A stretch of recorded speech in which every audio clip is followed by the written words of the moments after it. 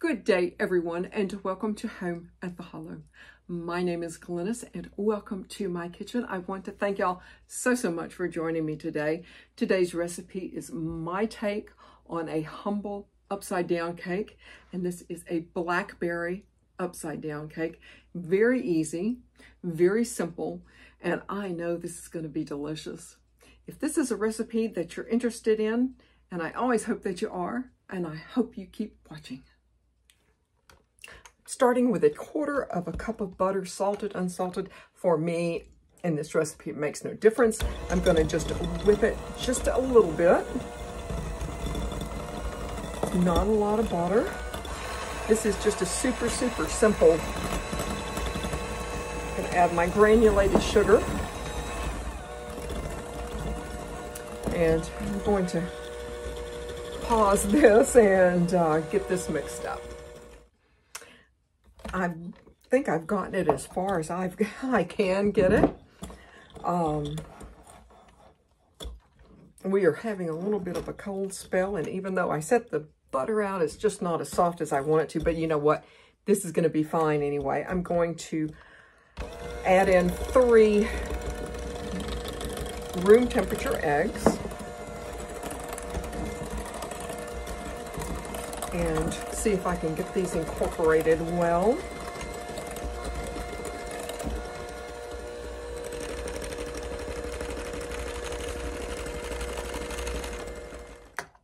I've finally gotten this relatively smooth and creamy. I've got a combination, my leavening agent here. I'm going to just add it in my cake flour. This is 1.5 cups of cake flour.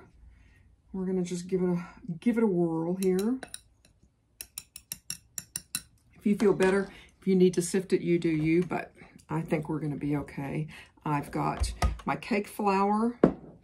I'm going to add, I think, just like a 1/2 teaspoon of almond extract.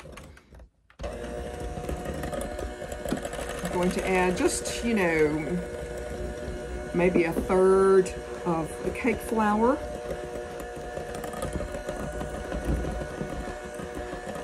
And I absolutely do believe on beginning and ending with flour, in this particular instance anyway.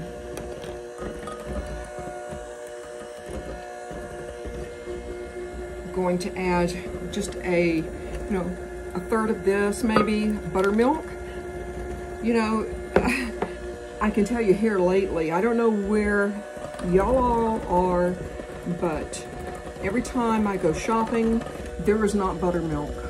I don't know what the mystery is, so I put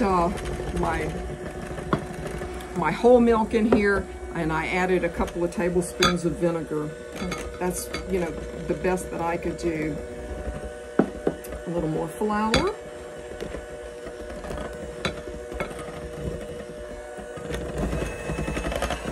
I don't want to beat this too hard. And of course, I'm getting it all over me, and that's all right. I mean, it's part of the fun of working in the kitchen. The rest of my buttermilk.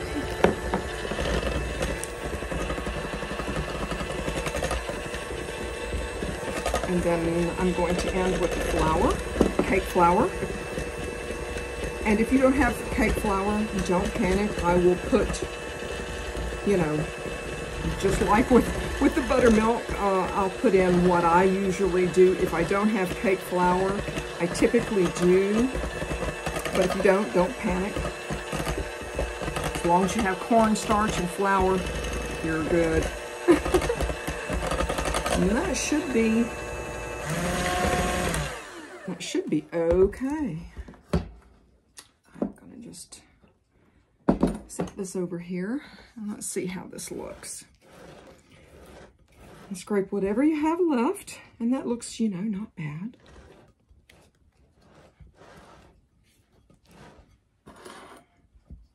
I've got 2/3 of a cup of sliced almonds right in there, and just really just fold this in your batter. You don't want to beat this in your batter. And that took, gosh, all of what, 10 minutes or something to put a batter together that you know what's actually in it. So what we're going to do is we're going to go over to the stove top and get started on this. And y'all excuse the noise, but when I've got my oven on, the fan is going to run, and I'm sure, well, no, I'm not sure, but there may be a way of bypassing that, but I'm not going to worry about it right now. I've got a 1/4 of a cup of butter in my pan here, and I'm just going to get this melted. I've got my lightly packed, you don't want to, go crazy with it, my lightly packed brown sugar. And I'm going to make a mess first, but I'm going to get this butter melted and get this mixed in my brown sugar. I've got my butter melted, looking really good, and my brown sugar's looking pretty good. I'm going to take my blackberries. Just sprinkle them around. I may have to cut back a little bit on my batter because I'm not really quite sure this skillet is large enough. I did taste this batter. I know, I'm so bad. But really, with only 1/2 teaspoon of almond extract in here is plenty. And I'm just going to pour this right over.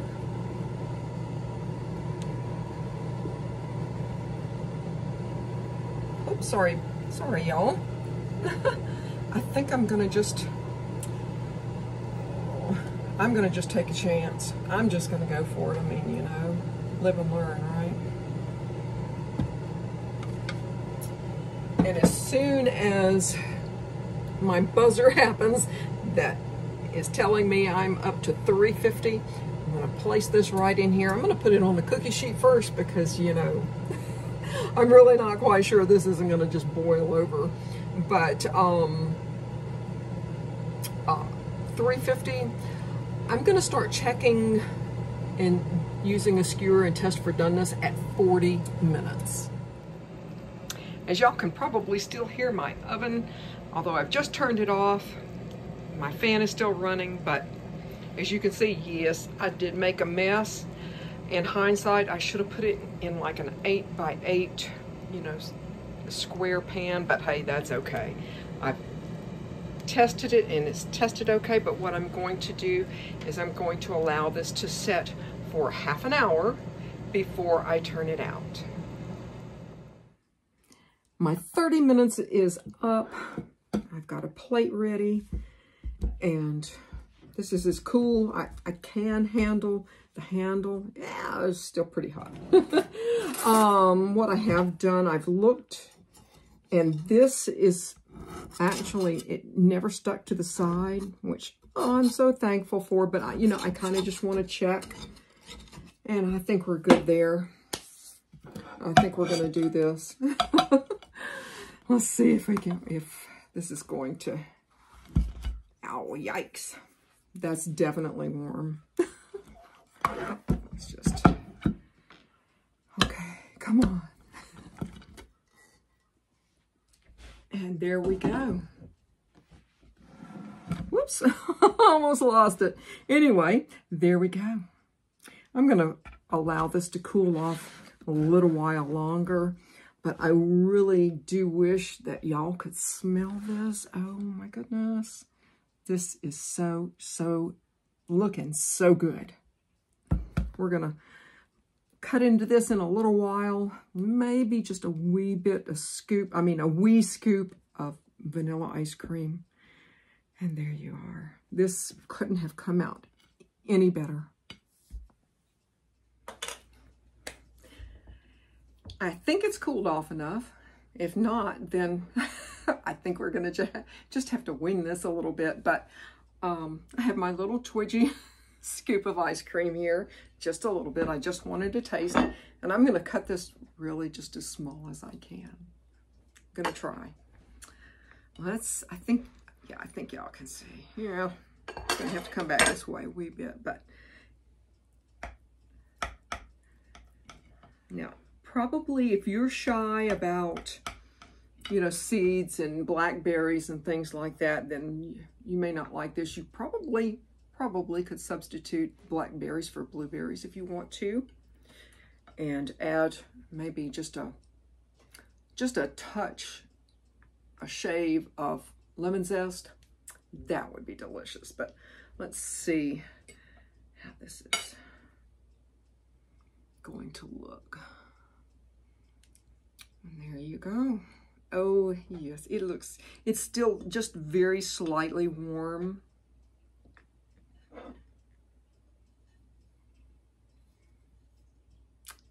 Yum. This really looks like it's going to be really good. I'm going to take just one taste and see, so y'all will know. Let's see, just a TV taste. How about that? Uh-oh.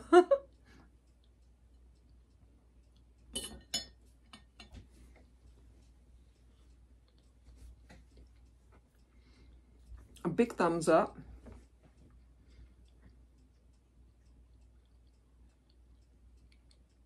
The cake itself is really, really moist.